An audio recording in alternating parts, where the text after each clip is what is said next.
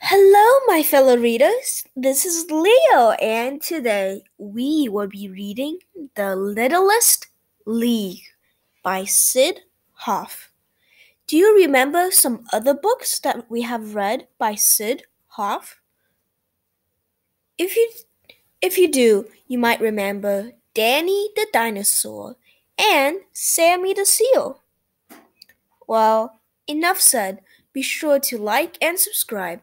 Let's get straight into the video. Of all the players in the Little League, Harold was the littlest.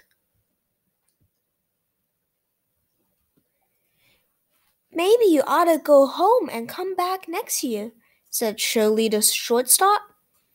"Maybe you ought to go home and not come back at all," said Big Leon, who played first base because he had such a long reach. This only made Harold try harder. He tried in the infield, but ground balls did not have to take much of a hop to go over his head. He tried in the outfield, but the other outfielders had longer legs and could move under a fly ball faster. Harold tried to make up for all this as a hitter, but there seemed to be no bat light enough for him, and balls zoomed past him before he could swing. "Please don't feel badly, but I'm afraid there's only one place I could put you," said Mr. Lombardi, the coach. He put Harold on the bench. Harold sat there, game after game, wearing out the seat of his pants. Sometimes he took care of the team's bats. Sometimes he bought them cold drinks. "I'm tired of being so little," thought Harold, and he stayed out in the rain when a game was stopped, hoping it would make him grow like the flowers. All it did was make him wet. Maybe you ought to try eating green vegetables," said Shirley when the team went home. "Better still, try forgetting what we play," said Big Leon. That night, Mr. Lombardi came to Harold's house. He knew his littlest leaguer needed some cheering up.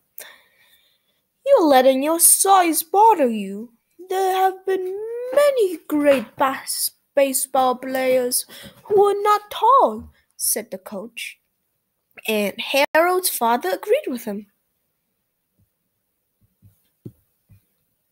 The two men talked about short players who were in the Baseball Hall of Fame. And Harold listened until he had to go to sleep. So Harold kept sitting on the bench, game after game, until it was the last game of the season. The winner of this game would be the Little League champions. The score was 0-0. Harold watched Shirley catching line divers and making great plays at shortstop. But in the top of the third, the score was still 0-0. He watched Big Leon using his long reach to take throws from all over the infield and get runners at first base. But in the top of the seventh, the score was still 0-0. "Oh, if I could only help them. Really help them," thought Harold, as his team came in to take their final turn at bat in the last half of the ninth inning. "Move over," said Big Leon, shoving him off of the bench. Harold sat on the ground knowing he didn't deserve to sit with the team. He just kept sitting there, thinking of all those short players in the Baseball Hall of Fame. Then, with 2 out, the next 3 batters got infield hits with Harold's team, and the bases loaded. "Ow!" cried a voice. It was Big Leon, getting ready to bat. He had stepped in the hole and twisted his foot. "I can't walk on it! I can't even stand on it!" said Big Leon as he helped him back to the bench. "Harold, it's up to you now. We need a hit to win. The bases are loaded, and all our pinch hitters are sick from too many cold drinks. Will you please go to bat for us?" asked Mr. Lombardo. Harold walked to the plate. He stood as tall as possible, hoping to scare the pitcher. But Nico Smith, the opposing pitcher, threw a fastball right across the plate. "Strike one!" shouted the umpire. Knuckles wound up and pitched again. This time he threw his curve. "Strike two!" On the bench, Harold's team groaned. Some of them got ready to leave. "It's all over," said Big Leon. Then Harold got an idea. He crouched at the plate, as small as possible. He crouched so low and became so small that Knuckles couldn't find the strike zone. The next pitch came towards the plate, but it was too high. "Ball one!" shouted the umpire. Knuckles threw again and again, but one pitch was too low and the other one was too wide. The count was 3 balls and 2 strikes. The next pitch would decide everything. "Come on, Harold!" shouted Shirley on the bench. "Keep your eye on the ball!" shouted Big Leon. "Make him put it where you want it!" shouted the rest of the team. And Mr. Lombardo looked as if he was praying.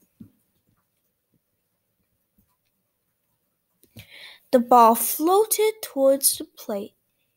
It was Knuckles Smith's slow ball, his change of pace, which always fooled batters. Harold closed his eyes and swung with all his might, and pow! He connected! The ball went going and going and going, gone over the fence for a home run. Harold ran around the bases from first to second, from second to third. He crossed home plate and his teammates picked him up and carried him over the shoulders. "Harold, you may be the littlest leaguer, but today you were the biggest leaguer of them all," said Mr. Lombardo. Even Big Leon was cheering. The end. I hope you enjoyed the book, The Littlest Leaguer by Sid Hoff. What is your favorite sport? Think about it and tell your family. Be sure to like and subscribe.